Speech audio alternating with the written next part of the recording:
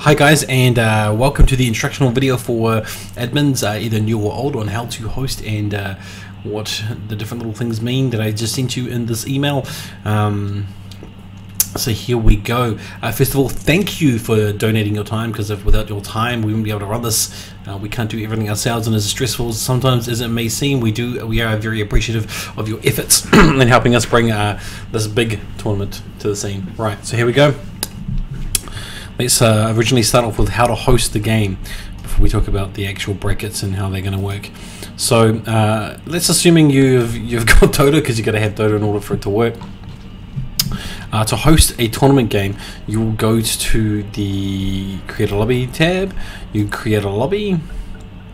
You will then go to the edit settings, and when the ticket is live, because at present it doesn't seem to be working, but when it does work, under the spectator tab, rather than enable disable, it'll actually have a bunch of different options, and one of them will be the ticket, which will say NZN 2015 qualifier blah blah blah blah, or Dota 2 League or something. You click that.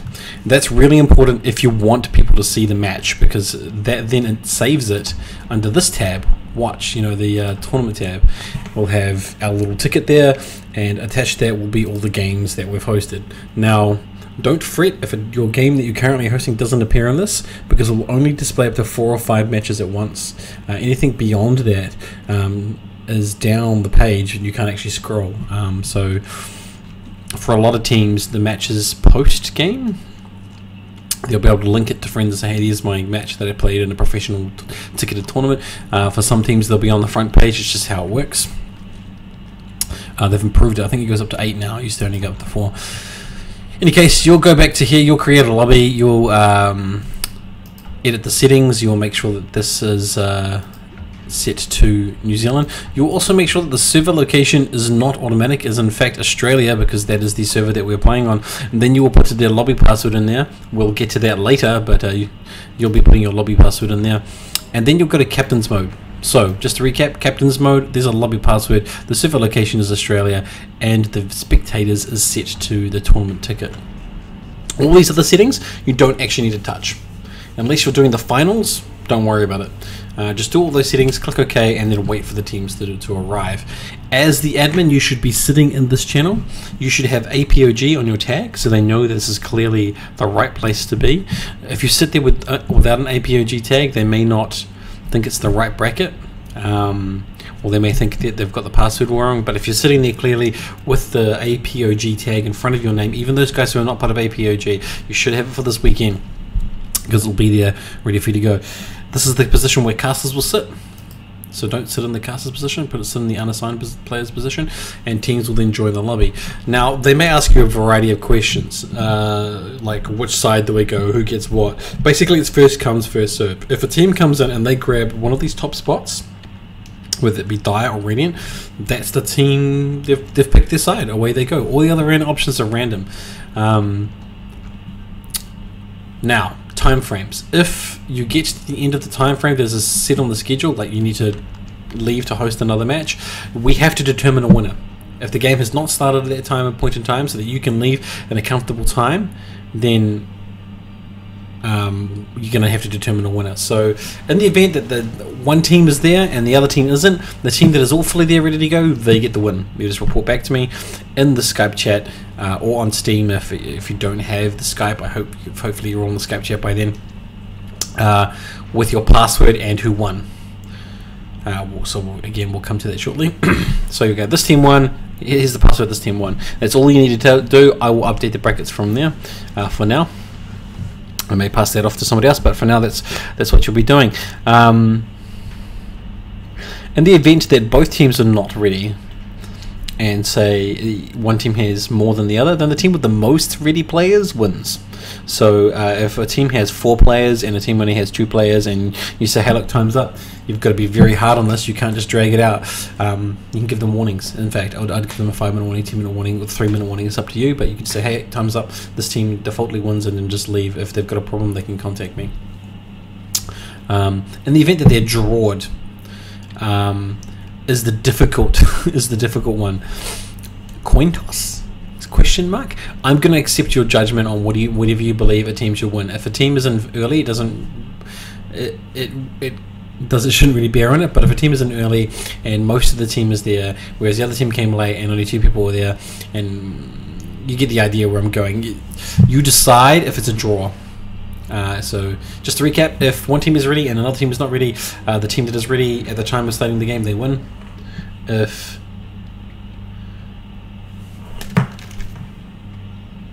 man, that felt like an earthquake. If one team has less players than another team, that team obviously loses. If in the event they're both drawn, then you get to do a coin toss or whatever to determine who wins. I would say a coin toss would be reasonably fair. They just call heads or tails, and whoever wins, wins. But if they're not going to play their game, then you just do it for them. You give me a result, that's all I care about. Right, so that's how you host the actual lobby. Let's get to this thing.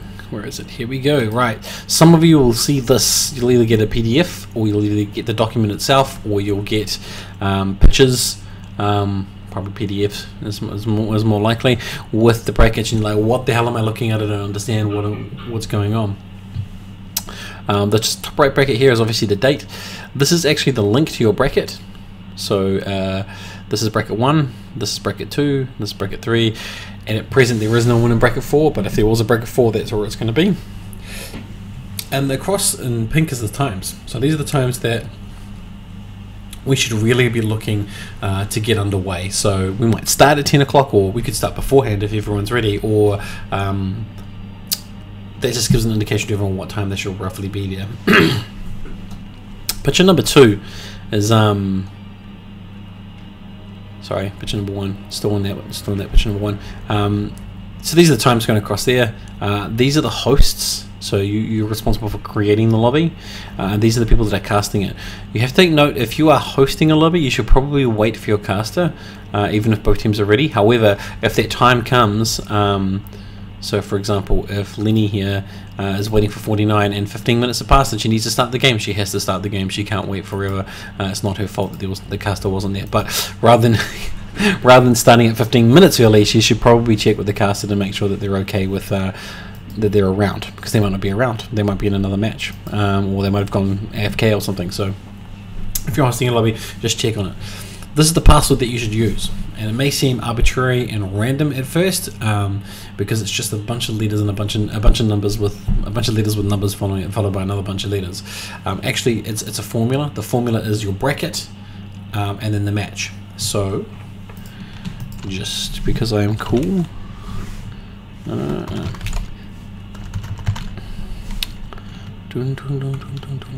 where is it? Where is it? Where is it? Not prepared. I was not prepared for this.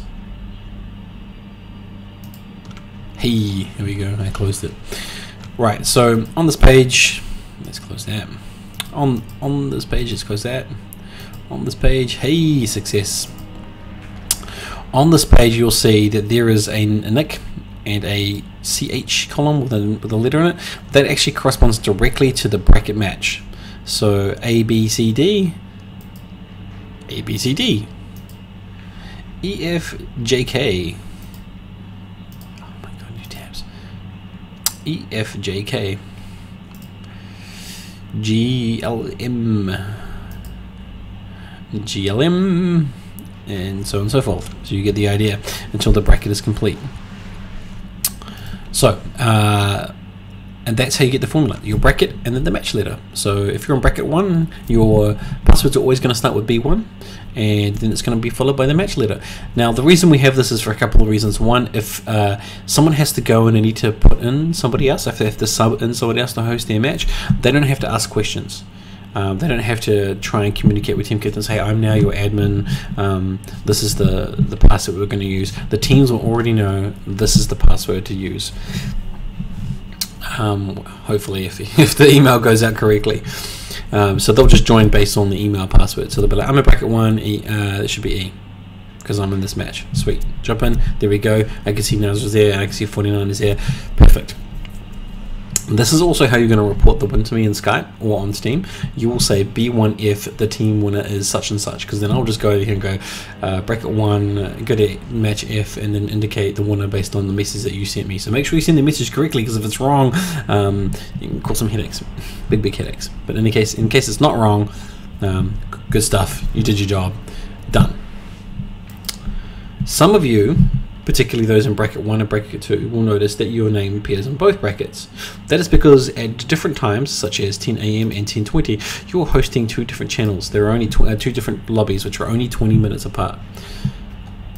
So at 10 o'clock or beforehand, or 10 AM in the morning on Saturday, the 28th of February, you'll be hosting a match.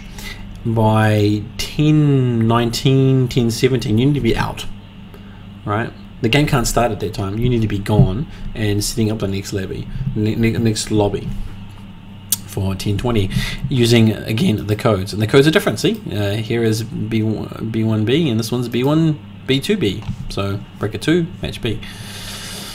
For those of you who are lucky enough to be in bracket 3, you have a massive amount of time between your matches. So here we've got 10, and then we've got 11:15, and then 11:20, 15 minutes all the way through. At this time, you don't have any matches in another bracket, but if we do get suddenly another 8 teams overnight, then you'll also be doing bracket 4. So you'll be doing bracket 3 and bracket 4 in a similar case, except of course Tondas, who can't cast and also host brackets at the same time. That will be subbed in by Avril, who, as I've indicated down here.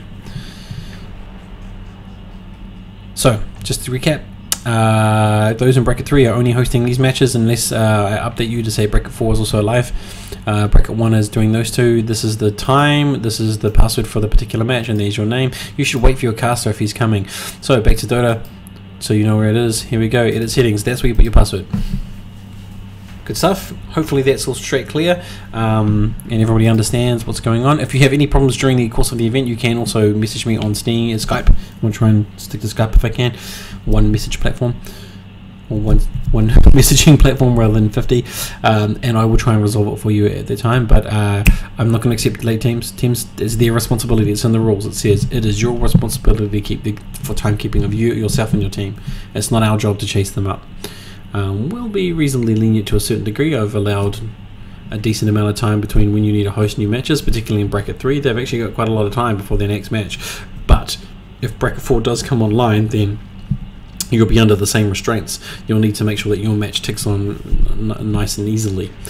Now that's for Saturday. Sunday, it's virtually the same thing. Different sets of hosts. So those guys who helped on Saturday, you don't necessarily need to help on Sunday. Do log on and say, hey, you're here and that you're prepared to help, because you never know what could happen. But I've set it up this way on purpose a little bit, just so that everyone can actually have a weekend that's not full of just Dota, but also that it lightens the load a little bit. So hopefully that works out for you guys, as it will for me, hopefully. Last question that I had before, which I didn't ask, is what happens if the network goes down? Now, if the network goes down, we then have to go into damage control mode, and I will be making a video for Kevin, who is going to be our damage control man on the day if we do go to that mode, and I will be making a video for the primary casters, which is Tondas and 49. Otherwise, hopefully that answers all the questions that you will have for hosting the event. Yes, it is sanctioned by Valve. Yes, it is in-game. If you have any other questions, please fire them to me via email, and I'll try and answer them as best I can.